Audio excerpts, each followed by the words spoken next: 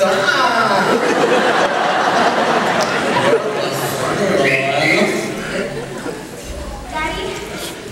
tomorrow I'm auditioning to dance on a TV show.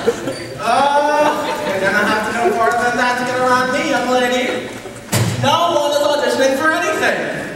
And what did I tell you about that hair? All ratted up like a teenage Jezebel. Mama, you are so 50s. Even our first lady, Jackie B. Kennedy, rats her hair. Well, you ain't no first lady, is you? Besides, she's a hair hopper. That's what she is. And that's not her intention again, Wilbur.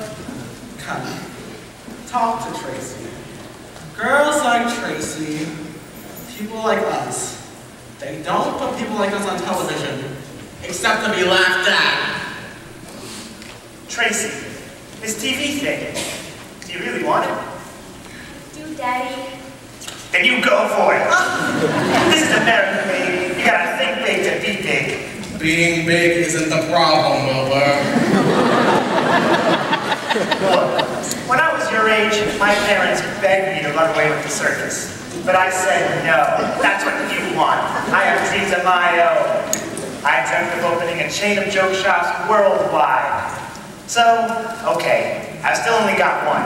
But someday, if I can figure out how to keep the air from leaking out of my sofa-sized whoopee cushion, I'm gonna make a noise for around the world. Oh, Wilbur! You follow your dreams, baby. I'm grabbing an orange crush and headed back down to the Hardy Hardcock.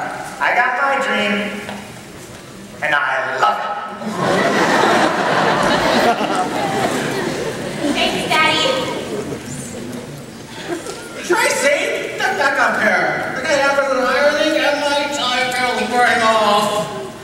Mama, I want to be famous. You want to be famous? Learn how to get blood out of holes straight. Now that's a skill you can take straight to the bank.